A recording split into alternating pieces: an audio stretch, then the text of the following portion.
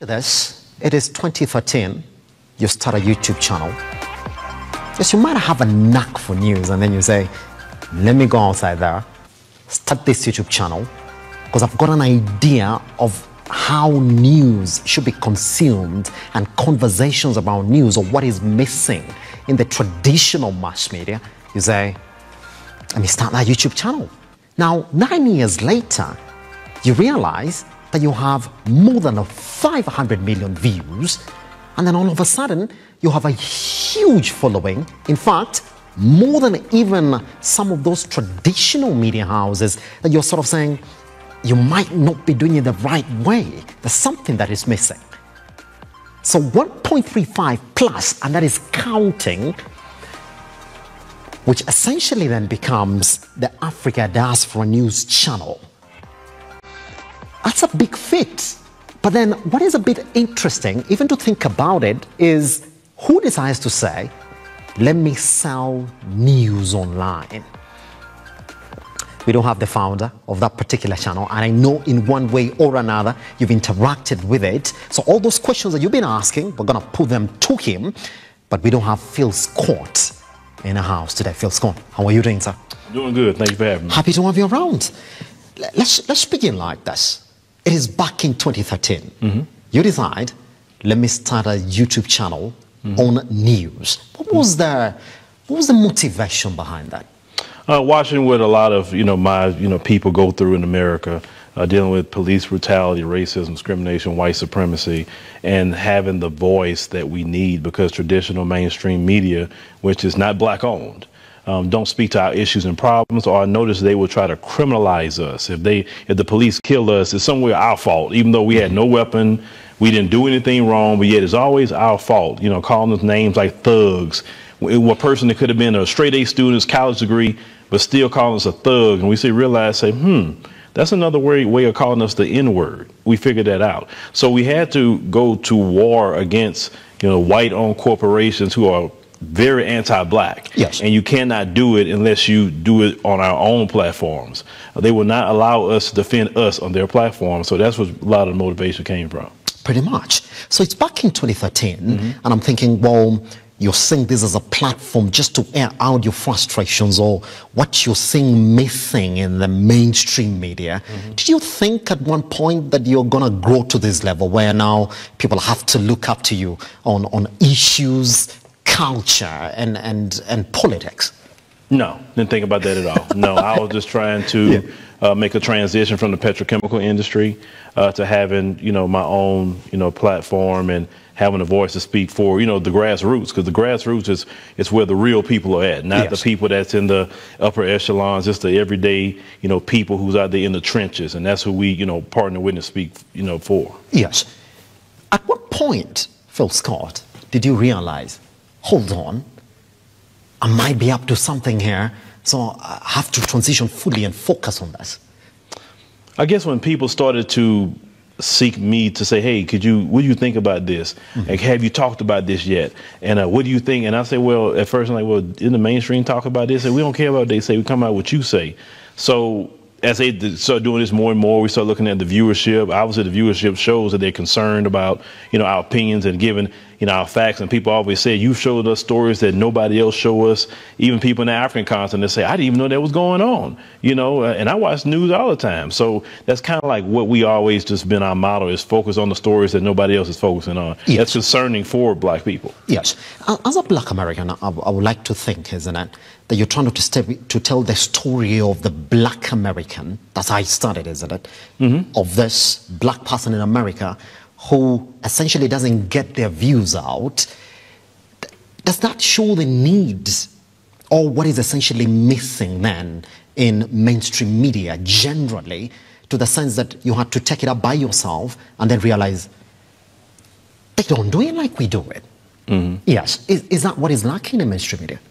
Well, that's been lacking forever, right? You say that? It's been lacking forever, because if you think about it, who owns the majority of the media? Some sort of European entity.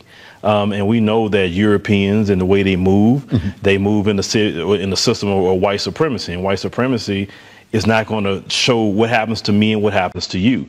We can complain about what they don't show. Why don't have enough representation? Because that's a lot of conversations. Well, why don't CNN or BBC have enough black representation? That's theirs. Why are we begging them for their stuff? We need to create our own, and then we put our own people up to talk about our message. Yes. You understand? For me, BBC and the rest of them are the European diaspora channels. We talking about the African diaspora, which is black people all over the world, and our stories. It's not their responsibility to be covering what we should be covering. Yes. I like somebody said, and this is a direct comment that I got from one of the guys who said, well, Phil Scott is coming. I like the approach that he's taken. Can you ask him? Is he decided to say, let the people tell whatever story it is that they want to tell? Is that the angle that your channel is taking? Yes, whatever's concerning for black people, Africans, Caribbeans, Afro-Latinos, whatever's concerning, that's what we want to talk about. We're not talking about what everybody else is saying. For instance, like right now in Kenya, one of the hot stories now is GMO foods. Yes. That's what we will focus on. And now since I've been here, I'm going to stick to that story for a little while, because I know personally coming from America that GMO foods is not something you want in your country. Yes. Africans have been growing their food for thousands of years, feeding their families for thousands of years without the help of no type of European scientists altering the food, right? So I'm very against that due to the health aspect of what happens in America. Black people suffer the most with the health, cancer, diabetes, heart disease, etc. A lot of it is linked to the food. So anybody that's against GMO, I'm with you 100%, just for the health of the people. Yes. It's not the very first time that you're in Kenya personally, Phil Scott. You were here back in 2019. Yes, sir. Could you tell me why you were here in 2019, and essentially then what brings you back in 2022? Well, in 2019, we had partnered with a company called Worldviews, and we partnered with them to bring 30 black Americans that never been to the African continent at all. You know, we are miseducated heavily about the African continent. You know, we are shown, you know, things like National Geographic, where they show people in the village struggling, growing up, or we had Sally Struthers feed the children. Oh, look at the poor kids in Ethiopia. And believe it or not, my first country was Ethiopia. Yes. And when I got there, I was like, I can't believe they lied to me like this. And I got very angry the first time I went. You actually got educated yourself? Yes. When you got to Ethiopia? When I get to Ethiopia, yeah. Yeah. The media pictures that They lied. And when someone's deceiving you, you find out the truth, you get angry. And I say, all these years, you know, I was believing this, and I missed out on all of this, and you know, telling me welcome home, and just having a spiritual connection to the land, you know, the whole continent itself. That's when I really say, you know what? We got to do something different here. And that's when I came back to America and started really focusing on, you know, the whole diaspora at that point, you know, a little bit more, yes. So now you have these 30 individuals who've never been to the African continent. When you look at them, I know you're walking around with them and you're introducing them to these areas that they've never been or they've never known actually do exist in Africa. Do you look at them and see yourself back when you went to Ethiopia? Sure. Sure. And like I said, this is the second group, like I said, that's here to, you know, this year. Yes. So total through our platform, we brought 60 people to the African continent. Great, because no other black platform, at least doing news, is doing it like that. And we're happy to do that. It's not to say that we're better than anybody. No, we're just glad to bring people to see, you know, what I got to see, because it'll spark a interest in them, you know, to do things here. Yes. And at the end of the day, you want to achieve what then by bringing them right here to the African continent? Is it to tell the African story the way it's supposed to be told? Well, for me, I don't have to do nothing more than get you here. The spiritual connection and what they had missed when our ancestors was taken away about 500 years ago would do its own work. I just need to be the vehicle, or part of the vehicle, to get you here. Yes. The land and the spirit of the land does its own work. I don't need to do no more than that. Pretty much. Now let's get to the gist of the conversation then. Is now when you're saying that you're now essentially in Kenya. And every time you tell somebody, well, I'm right there within your country, somebody's going to ask you, how do you want to tell our story? Make it perfect. Because indeed, if you're going to go to Africa, then these particular countries are going to start looking for their representation. Are you telling our story? How are you going to tell the Kenyan story now that you're in Kenya for the very second time, saying, I want to tell the African story or the Kenyan story? Well, you got to bring people in that's from the country. Yes. First and foremost. But bring them in underneath, you know, our particular system. The system we have doesn't change. Our formula works. It's just bringing them in and really covering the stories that the people care about. Because from what I've seen with our people all over the world, they don't really care about who's telling it. They just making sure you tell the story, tell it right. That's the two things they care about. Don't disrespect nobody. That's the three things they care about. They don't care if it's somebody from way across the world. They have told me, I have people tell me, Phil, could you cover this? I'm not of those particular countries, but look, how I look at it, there's no separation with black people with me. I don't get on all that, well, you're not my people, you're not my tribe. I don't get into that. Because when it comes to racism, white supremacy, they don't see me as a one this, and they see you as black. And that's how I think living in America, dealing with racism, white supremacy for 500 years. So that's my mindset coming in. Yes. Direct question as well from one of our viewers who said, are we going to see the new work directly then with the Kenyan storytellers then to improve the content that we're going to see on your channel?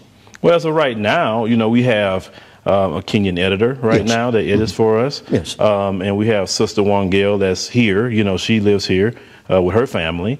We'll be looking to add more people because we want to build a base here, and we'll be looking to Kenyans to do that. Yes. But anyone can tell the story of black people. If a Kenyan could talk about something in America, a Kenyan could talk about something in Latin America, we don't hold people back of what they can say or what they can't say, because I don't believe in stifling creativity of anybody. Regional things, great, and we want to listen to the people. You tell me what it is, we'll try to get it covered. But I'm not a Kenyan, but I would tell something that's going on in Kenya because that's important. We all, should tell the story of each other. Then that's really what my mission is. There's no separation here. At this time, Phil, we're talking about the growth of digital content as the content that drives conversations. You find yourself in a space where, whether you like it or not, Phil Scott, now somebody's going to compare you with BBC, compare you with CNN and Al Jazeera on that platform, because when you look at the following that you have digitally, it is one-on-one with whatever the other media companies that have been established in the group. I would like to call them old media. Is that something that makes you think of maybe doing it their way, if indeed somebody's going to look at you and say, well, I got to look at this particular news that you're doing and then compare with what the rest of them are doing? I don't care what people compare me to. I mean, I compare myself to myself. Yes. And what they're doing is old and dead anyway. We are, what we say today, the new black media. And we focus on that, and that formula is working. The digital space has gotten rid of the gatekeepers who would keep great people out, like myself and many others.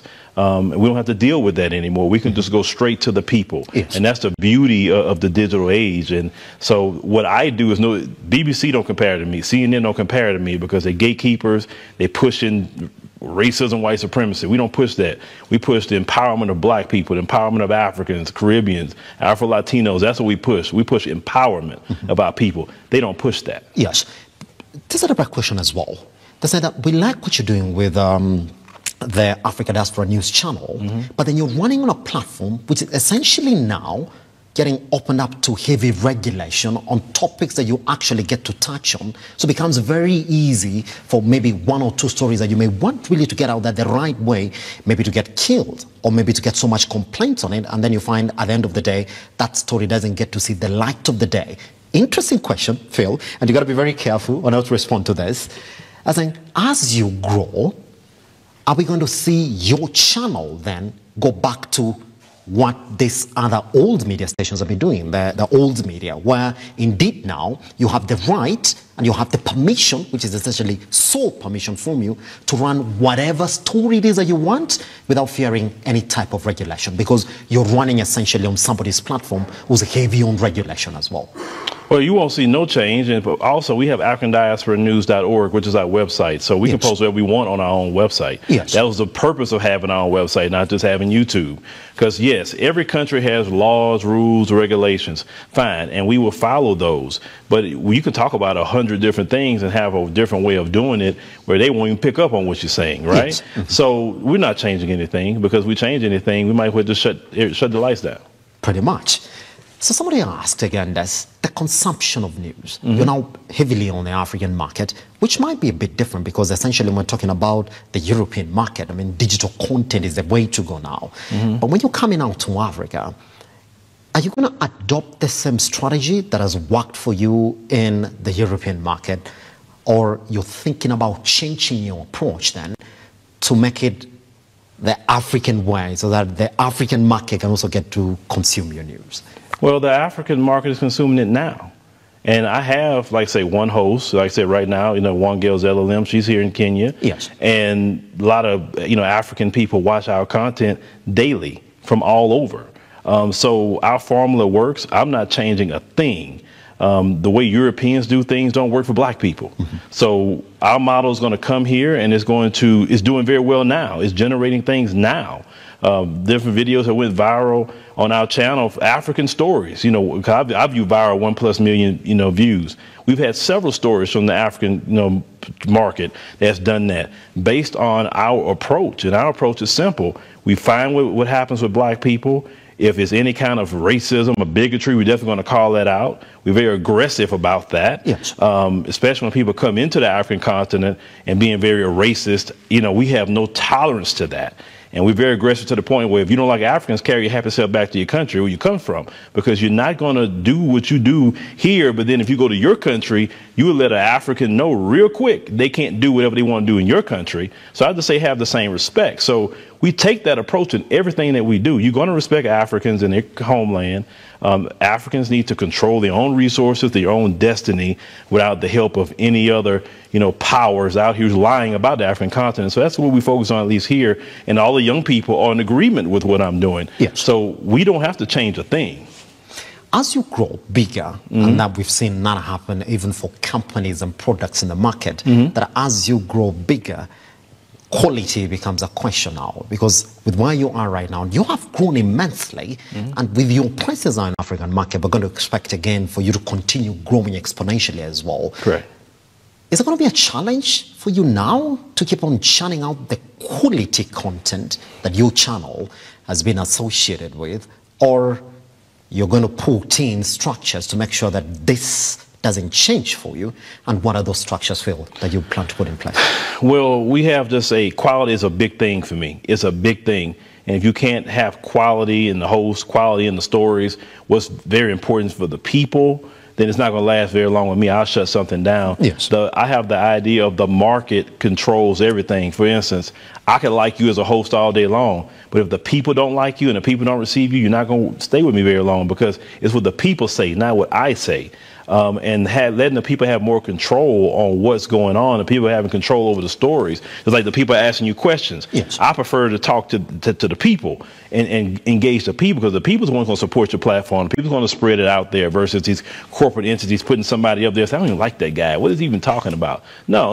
So nothing's going to change. Quality is a big thing for me, because we are already behind the 8 ball, because they believe, black people or African people, their stuff is not as high quality as the white people. That's a lie. So quality is a big thing for me. If we're not going to have quality, once again, we're just not going to do it. Yes. Somebody asked this question.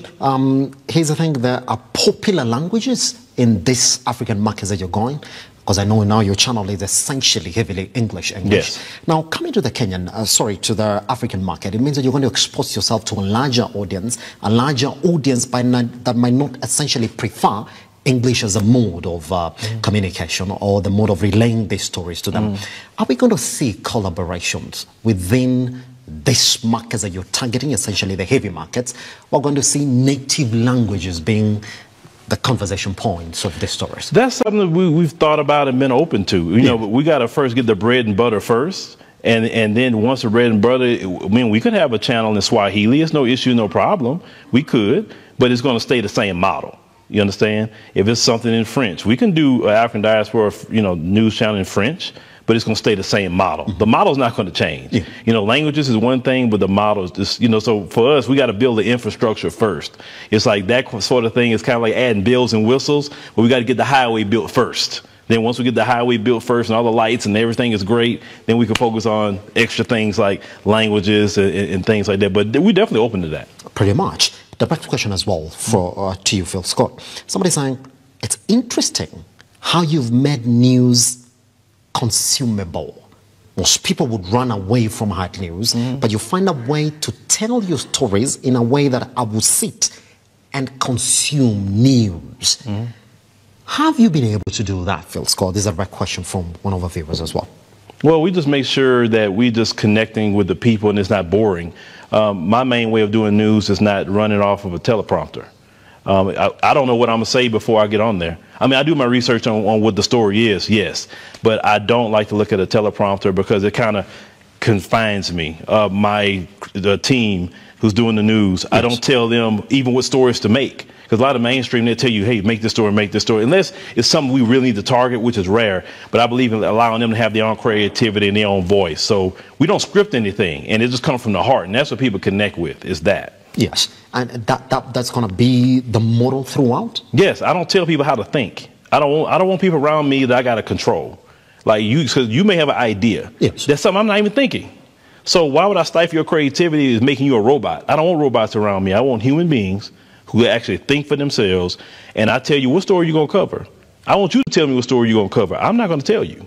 And if you can't come up with enough stories on your own that's interesting for the people, then once again, if the market, which is the people, not feeling what you're doing, well, we want to see how that works out. But for instance, everyone I have, they come up with their own stories. I do not tell them what to cover. Yes, pretty much. Somebody will ask you.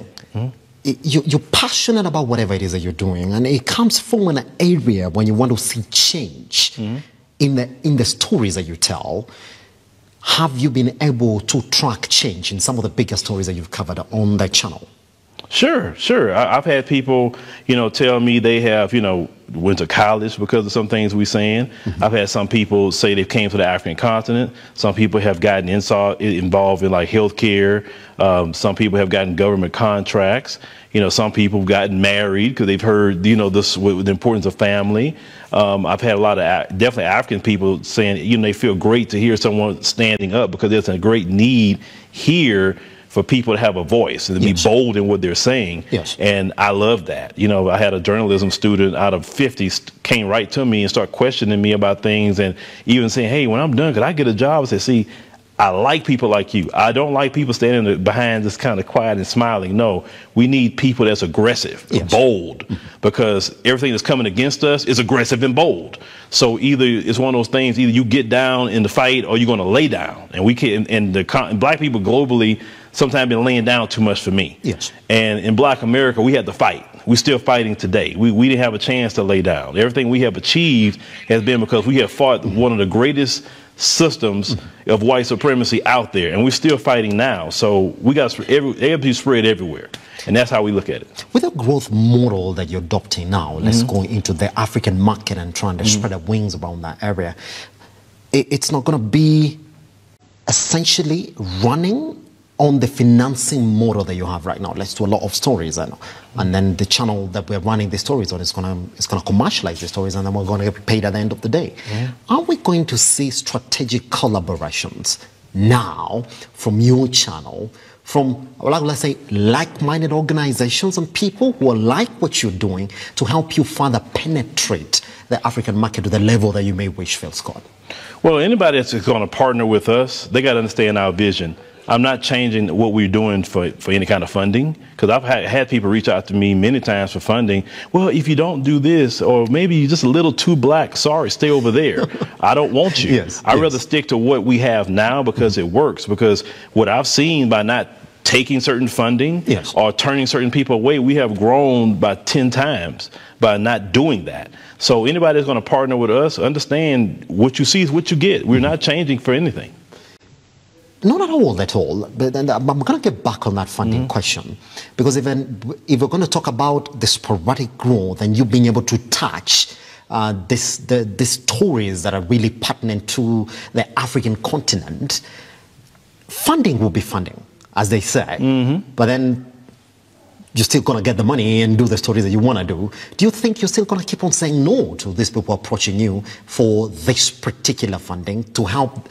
It's going to be a collaboration, Phil. Would you not? Well, the collaboration is this. You being put on a platform where people are seeing it.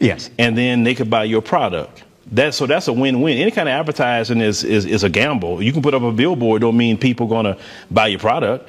But if you want to be put on a platform where the young people are at, where people are really having conversations, then you come on over here to African Diaspora News Channel.